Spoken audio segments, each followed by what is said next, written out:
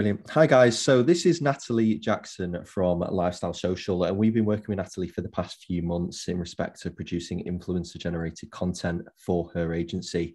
So we'll get started by Natalie. Tell us a bit more about yourself and what it is you do. Yeah, so I'm the founder of Lifestyle Social. We've been going for about 3 years now, and we have a mix of clients, and they all fall into the lifestyle sector. So all of our clients are pretty brand conscious. They're really protective about the brand image. We offer two different services, or two different kinds of services. So you've got the organic side, which is organic social media management, social media strategies, and then we've got the paid advertising side. So previously we'd only really dipped into the influencer side of things on the organic side, but Social Plug have started to help us outreach to influencers and integrate that into our paid social strategies and campaigns, and that's been really beneficial to us so far. Amazing. And just touching on influencer marketing in general, I mean, obviously the buzzword's been about for the last few years now, but it's now reaching up to like a 12 billion industry by 2023, which is incredible. Just tell us about what interests you about the influencer market and why you felt the need to then start incorporating that into your services. I think it is just the cliche of that people buy from people. So I think that, if it's a real person talking, it's a lot more authentic, it's a lot more believable than, like a pre-rehearsed, staged, real setup. And I think it's the same from where, like, social media has been moving away from images and into video as well. Because I think images can be very, well, they're obviously static, but then they're staged and you can't see what's going on behind those images. But in video, it's kind of, it's like a 360 view, you get the full picture. And I think you're seeing a lot of influencers kind of, opening up and being a bit more real and a bit more vulnerable because of that, because, they're having to produce video content to keep their audience engaged, keep things up, and they can't perfect it. They can't, the rate that they need to be producing video, they can't be making it look as glossy as it used to be. So and then I think people are just relating to that a lot more, and then that's kind of having that conversation, and it's like a two-way thing as opposed to kind of, on one side to another between the consumer and the promoter. Absolutely, because the influencer's already got the trust with their audience essentially. So being able to incorporate your brand into that influencer message, then it's a lot more receptive, isn't it? So talk to me a bit more about the struggles that you had with influencer marketing. I know obviously collaborating with Social Plug and basically how we helped you streamline and scale that process. And obviously you're super busy with your organic content and your paid social. Talk to me about, the solution that you found in Social Plug in terms of being able to collaborate with us on the influencer side. Yeah, so basically, I think the main thing is just being time poor. I think, it really helps kind of filter through. It's a very manual process, if especially when your client mix has got different clients under, in different sectors and kind of needing different things, finding those real niche, because there's no point in just finding an influencer. It has to be the right influencer.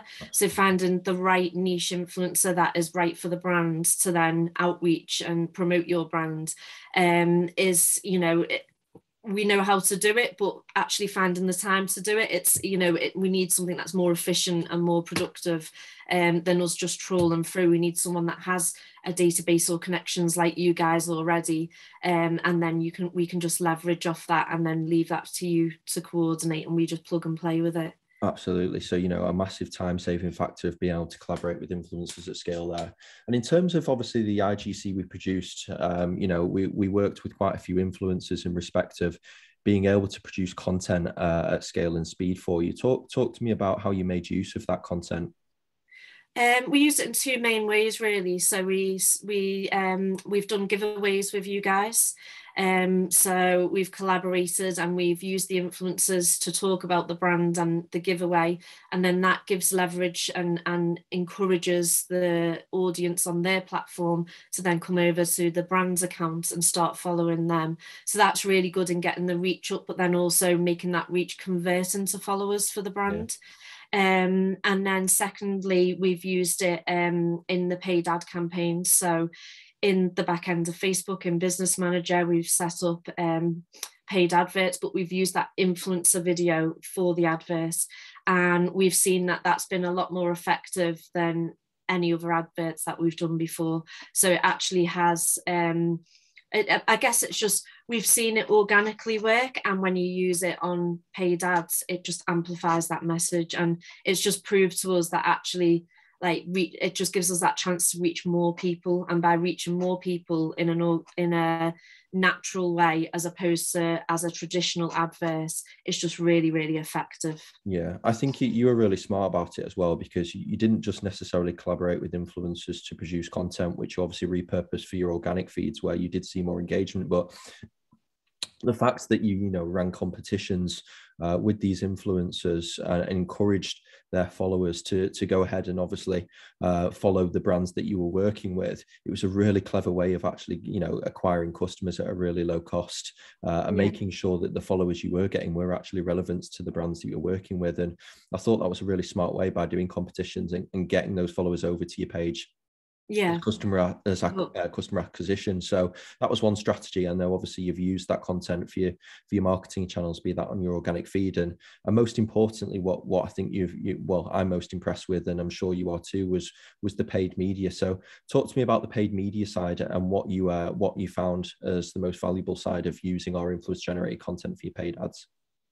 Yeah, so previously we hadn't used influencers in the paid campaigns. It had just been the client's graphics or photography, and then a bit of design from ourselves, like graphic design, trying to bring it to life with a bit of video, a bit of movement in those graphics. But we'd never actually used a video of an influencer.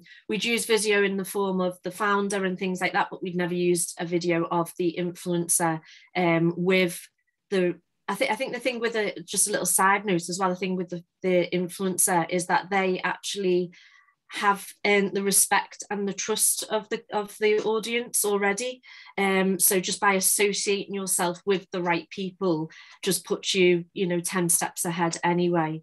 But yeah, we put those the video campaign from the influencer talking about the products into Business Manager. And then we targeted the audiences which we know convert. So, we targeted the people that have the interests and the demographics of what, we've already learned.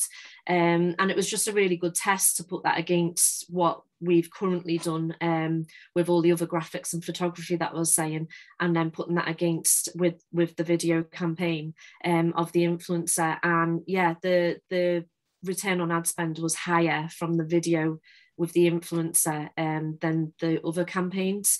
So it just shows to us that people are responding to this, and people are, it drove more traffic to the website, it reached more people, and it converted more sales. So I think those three key metrics are the metrics that we want to achieve. So it was kind of like job done. It's like we need to be doing more of this. Absolutely, and that's fantastic. And for anyone watching, just give some idea of numbers. I know that we wanted to start really small because obviously we were skeptical about our influence generated content. And I think for many brands of all shapes and sizes, testing new markets and new strategies, you do go in small, and then you want to obviously scale on that. So just to give an idea of numbers for anyone watching, I know that you spent 300 quid on the ad. Is that correct? That's right, yeah. And then how much did you return? Oh, no, it was £6.20 return on ad spend. So quick maths, Reese. Yeah, so I think you generated over £2,000 worth of sales from a 300 quid. It was over 2,000, yeah. Fantastic, that's brilliant. And that was in quite a short space of time as well. How short was that? I think it was 4 weeks for the campaign. Amazing. So that's just in 4 weeks, obviously taking that IGC, implementing it into your paid media strategy, putting a small 300 quid budget, then obviously returned over £2,000 worth of sales, which was obviously great reassurance for yourself that, obviously IGC is outperforming other types of media, and obviously something to scale upon as well, which is really cool. I think for anyone else watching this, just to summarize the video, if a potential brand or agency was thinking about using our service, what would you say to them? I'd say give it a try, like what we did. I think that, with any kind of marketing, the only way that you learn is by testing, and you don't rule anything out till trying it. And I think that they'll be pleasantly surprised like I have been. So, you know, there was elements that I was unsure, thinking, or maybe it needs to be slightly more polished or slightly more prescriptive from us because it's for the brand. And it was on brand, but it was a little bit more authentic than what we've previously done. But I think, you know, it's just stepping outside that comfort zone and kind of practicing what you preach. Like, you know, that on organic works better these days, so actually putting that into ads, you know, don't be too scared to do that, because that is what people buy into. And if anything works organically, the chances are that it is going to work in ads as well. So I think that was the massive takeaway for me. And I think that, yeah, like just give it a go and start small like we did, you know, just test for a short period of time, start small. And once you've got the results and you built up that confidence, then you can start rolling it out wider and bigger. Brilliant. Thank you so much for that. And hope that's been insightful for anyone watching in respect of what we offer here at Social Plug and the returns that you can get from testing our service. Okay, and that's the video for now. So thank you so much, Natalie. I know that we're going to have another chat about how we can work on other campaigns. So I'll end the video now.